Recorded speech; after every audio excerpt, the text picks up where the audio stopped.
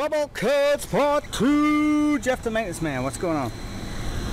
I got a surprise for you guys.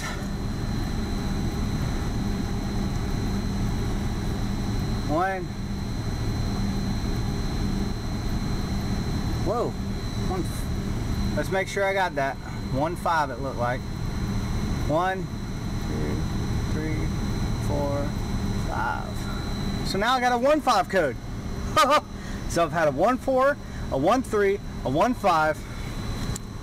So again, here we go with the trouble codes. 1.5, push button override. Okay, that's fine. I don't care. Somebody pushed the button downstairs, override. How I know this is working? Check this out, guys. The drain tabs are gone. And it just recently, and this is cool, so it just recently was running. I had to catch it while I was running. So this thing really, it had a problem, and I think it's, in the last video, I was saying that this wire was loose. I put it back. I think this thing is fixed.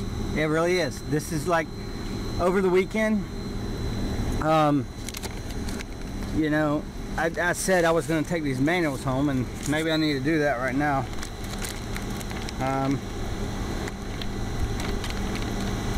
Yeah, this is the manual that you get offline. This is what I was getting. This is how to mount it and stuff. So some of the installation licensing paperwork, I guess, or something like that. But I want to take a manual home and just look at it. See, we can hook these to a computer, but you know, there's no internet or anything. There's no wireless module on these. They probably should have. Then we could just connect with our computer and use the system manager for it. But I'm gonna take these home with me, but I'm gonna bring them back when I'm done with them, because if anybody needs documentation on this, the exact same units right there. So it's not like I'm stealing your glory or anything. But yes, the drain pans are gone. I mean, this isn't a day, those drain pans are gone. These things remove so much water, it's stupid. So it's working. It's working. I'm gonna say it is a worker. Excuse me. Got a little bit of, that's the gas section, you know, all that good shit. Anyway, I just wanted to show y'all that it is working. So yeah, right now it's a 1.5 code. It's I like AAON units because they kind of tell you what's wrong with them, but I hate them because there's always something wrong with them. They're just so irritating as hell. I just want to go over here to this 15-ton real quick and just look, and I want to see, like, normal operation. Yeah, this is a small baby. You have an unloader on the top.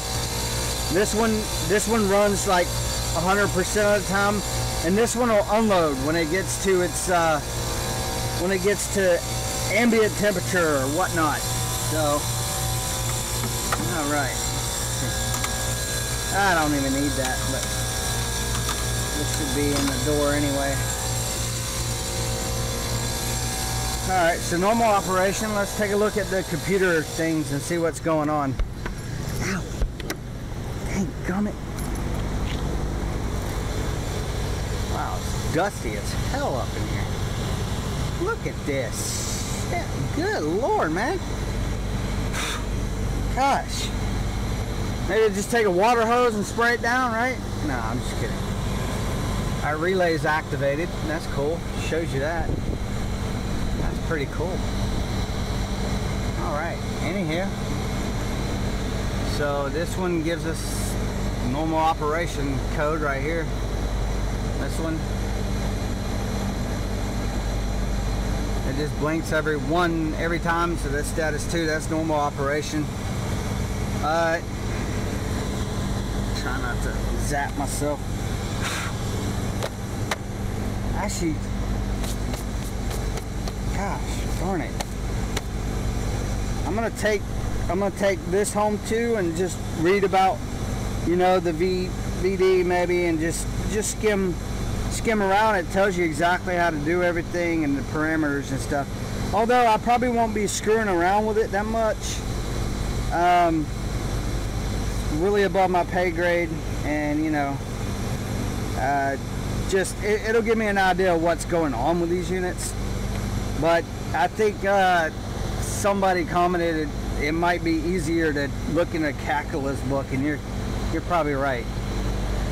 Yeah, definitely would be. So yeah, when it's in normal operation, you know, if somebody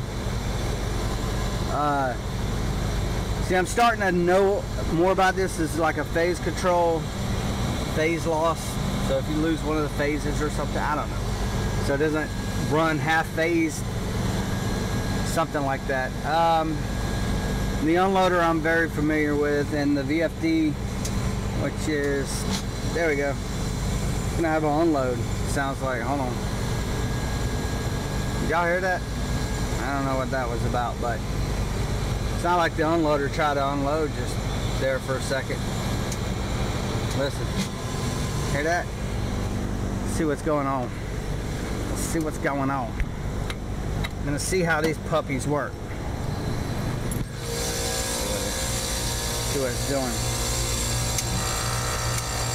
All right, yeah, that's an unloader. Go ahead.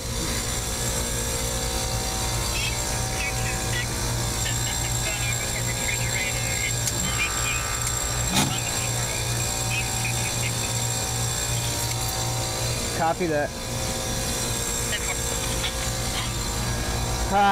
Somebody got a leaking refrigerator. Alright. Well. Weird sounds these things make, I'll tell you what. So it must be close to being satisfied. I don't think it's, you know, honestly, I don't even know if that's supposed to be doing that, but they make all sorts of weird noises. There you go. Yeah, I guess it's getting satisfied. It's getting close to a satisfactory temperature. So this one just keeps running, this one unloads and loads. And then once it gets to satisfied temperature, I think this one will cut off, I think, and this one will just stay running and unload and load and unload and load. Something like that. You know, it's however it's programmed in that computer. It's crazy, stupid units. It sure is. It's about to start raining. Let me get my paperwork downstairs and stuff, but see if it is even unloading. Yeah, see? Unloader. So that's what it's doing. It unloads and loads just for that fraction of a second, which is kind of weird. I don't understand. I don't understand how that's you know, more efficient. It just unloading that quick, you know. You figure maybe unloading for like 15 seconds, 30 seconds, and then going, yeah, running unloaded, and then kicking on, you know. But they do that. But when they get close to the ambient temperature that's inside, they do that little gizmo right there. I don't understand how any of this is efficient, you know. I just damn, just all sorts of crazy shit, really. Always need to be babysit, but as you see, I'm gonna take these home. I'm gonna read them like I said in the last video. Get an idea of what's going on, maybe, just so I can kind of, you know, that one, it might have been blinking. It has a code for dirty filters, but it wasn't blinking dirty filters. It's blinking control temperature thing. And when I took out the filters, I rebooted the unit, and also that wire was loose, which main cause of it. But I did not reboot the system after I put the wire back on there. So whether or not they have a self reboot, probably not, because I came up a day later and made that video, and it's still doing crazy crap. But now the drain tabs are gone. That means it's worked in the over this weekend. So and it was pretty hot for a weekend. So yep, back up here with my little family members, babysitting a little bit. Just make sure the filters, I always come up here, I always make sure these filters didn't pull into that wheel. They haven't pulled in yet, but they get clogged up more, they're gonna hit that emergency recovery wheel, or a heat recovery wheel, or a heat recovery wheel, if you will.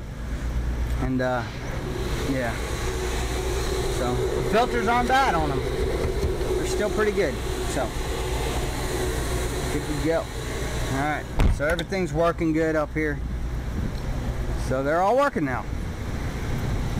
I'm gonna go downstairs, I'm gonna get 2 filters, I'm gonna put them in there. I'm just not gonna film that, that's stupid for me to even do that, to even film that. So just me changing filters. Ooh. Maybe one day I'll do, you know, I'll do a video of trying to get this shit in my pocket. These fiberglass poles, man, they're you get them on your arms or something. God almighty, dude. They're shedding their fiberglass. It's not cool. But anyway, I'm gonna go down this hole once again. Down the hole. Drop my butt. Y'all have a good day. It's Jeff the Maintenance Man.